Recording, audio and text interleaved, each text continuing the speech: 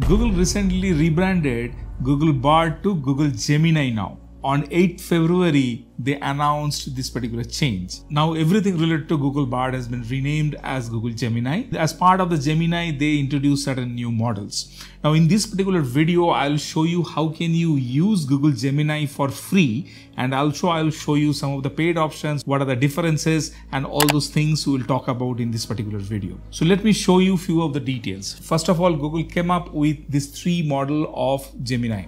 Now Gemini is available in 3 different sizes. First one is Gemini Ultra, which is now available as part of a paid plan, and which is Gemini Advanced plan. So that is in Indian market, it's 2000 rupees per month, and it's $20 in USD if you are going to take it from US. Now second thing is Google Gemini Pro, and that's also Pro 1.0 is the current version, and that is available for free for anyone. If you just have a Google ID, you can log in, and I'll show you those tips. Another option they came up with, that is Google Gemini Nano, and which will be part of the Android devices, and Google Pixel is one of the phone that will have that particular model. So these are the 3 available options in Google Gemini now. So now let me show you how can you use Gemini Pro for free. If you follow my mouse, this is the link, gemini.google.com/app. I'll add this particular link in the description below, so you can just copy paste. So first of all, you can see it's a very similar console like Google Bard we had earlier. Similar to Google Bard, there are some sample prompts, like there's a mention that create a splashy watercolor image, and if you just click, it will start generating that prompt for you.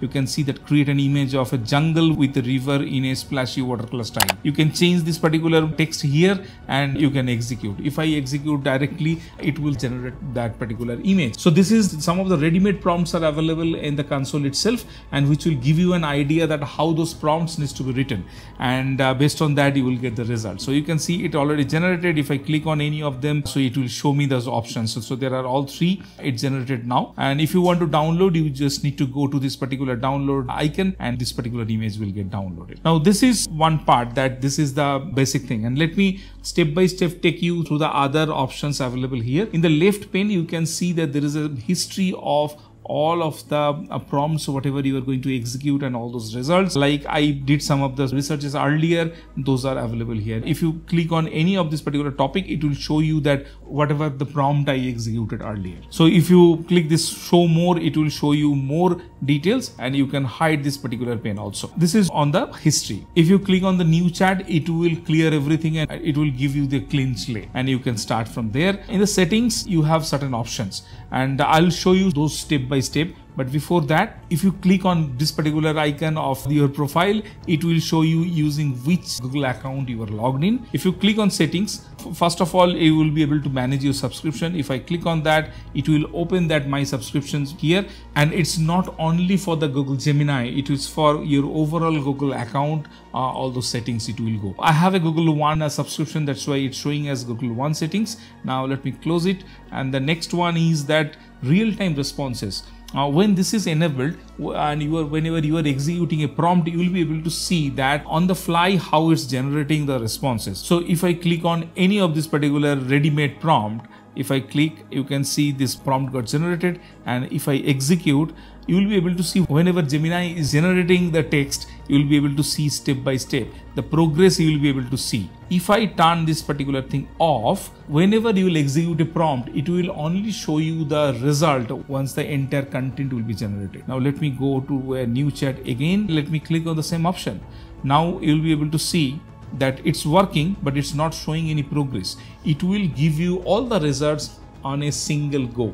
It will not show you the progress, that step by step or line by line when it's generating. You can see it's all generated in one go, and then only it's shown. So this is a simple thing. Let me turn it on again. You can change the theme. Currently I'm using a dark theme, and you can also use a lighter one. So that's up to you. And now one good feature, that is your public links. Let me show you what is the benefit here. Now you have this particular prompt, and you generated the response, and this, I think, some movies it generated. You can share it with someone else. You need to do only one thing. You need to go to this particular share and export icon, and there you will be able to get 3 options: share, export to a doc, and draft in Gmail. First, let me show you in the share option. If I click on that, it will give you an option to create a public link. If you click on this particular button, it will generate a new new public link. Now, if I copy that and I go to a different browser, and if I hit enter, it will take you to that particular chat. You can see whatever I prompted, those result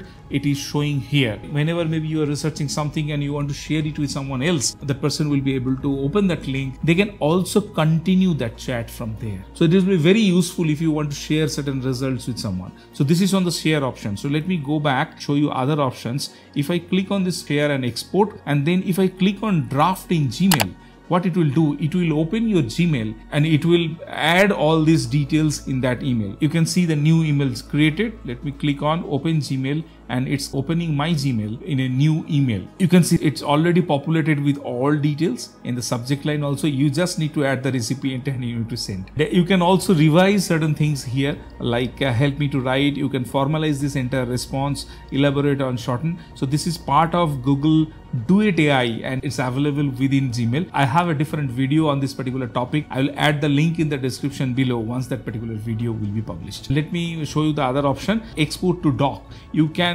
click on that. So this particular result will be added to a Google Doc, and this particular file you will be able to save in your Google Drive.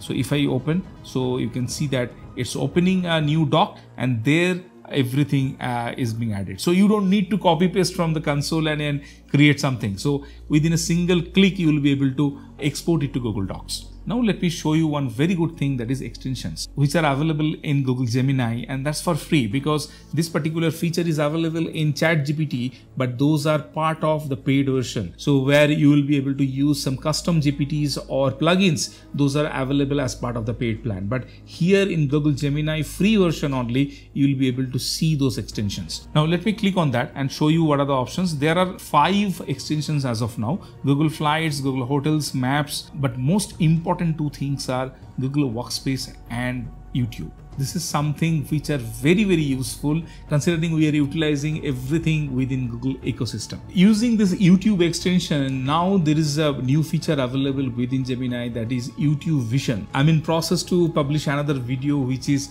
specifically related to this particular topic, which is Gemini YouTube Vision. It will be able to check any of the existing YouTube video and give you full details from that particular video. Not only the transcript, it will give you scene by scene details and whatever you can ask. So just check that particular video for more details. I'll also publish another video where I'll talk about only this Google Workspace, how it can be utilized. Now last 2 things to share here. You can see one upload image option is there. What you can do, you can upload any of the image. I already have one image here that is a stock price of Microsoft. Let me open that. Also, if I ask one thing and if I hit enter, it will analyze that particular picture. If I click on that, it's a Microsoft stock price. Now it came up with all the details available. You can see it's mentioned that it's a stock chart of Microsoft. Now let me show you another option here, which is very good feature within Google Gemini. Earlier it was also available as part of Google Bard. That is, it will show you 3 options. If you just click on this particular arrow, it will show you 3 different drafts. So this is the first draft. Second draft, it gave in a different way, and that there is a third draft. You can also regenerate this particular response if you are not happy with any of these drafts, and it will regenerate from the scratch. You can see it went and it's going to generate it another time. Now one final thing, that using this particular microphone button also, you will be able to give any of the prompt. You just need to use it from your voice. It can also take the prompt. So these are the very basic of Google Gemini Pro. Now you can check this particular video where I talked about how can you use Microsoft Copilot for free, and that's a free plan I described there. If you are interested, check this particular video.